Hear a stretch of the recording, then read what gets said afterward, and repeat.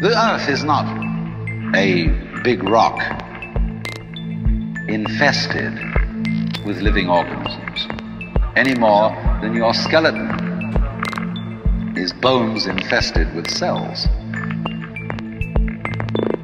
The Earth is geological, yes, but this geological entity grows people.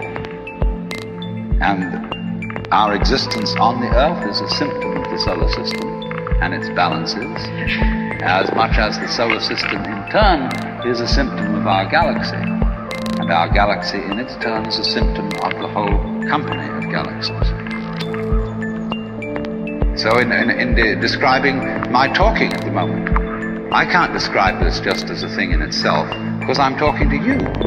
And so what I'm doing at the moment is not completely described unless your being here is described also. So if that is necessary, if in other words, in order to describe my behavior, I have to describe your behavior and the behavior of the environment, it means that we've really got one system of behavior.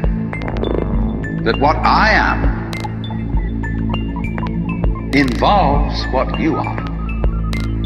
But the problem is, you see, we haven't been taught to feel that way. The myths underlying our culture and underlying our common sense have not taught us to feel identical with the universe, but only parts of it, only in it, only confronting it, aliens. And we are, I think, quite urgently in need of coming to feel that we are the eternal universe. What we need is a sense of unity, not an idea of unity, not an ideology of unity, because if there ever was an ideology of unity, it was communism, and the pieces are still falling from the explosion of that system of thought. We need a feeling of unity. So it doesn't come out of intellectual exhortation. It comes out of a personal act of courage made by the individual.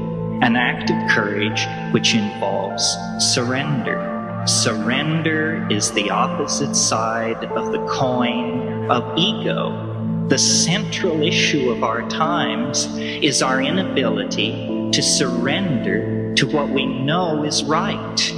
We have the ability to feed the hungry.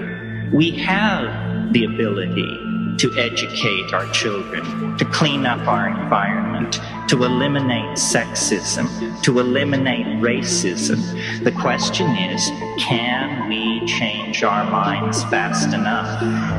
The hour is late. The clock is ticking. We will be judged very harshly if we fumble the ball. We are the inheritors of millions and millions of years of successfully lived lives and successful adaptations to changing conditions in the natural world. Now the challenge passes to us, the living, that the yet-to-be born may have a place to put their feet and a sky to walk under. Let's not whore ourselves to nitwit ideologies. Let's not give our control over to the least among us. Rather, claim your place in the sun and go forward into the light. The tools are there. The path is known. You simply have to turn your back on a culture that has gone sterile and dead and get with the program of a living world and a re-empowerment of the imagination.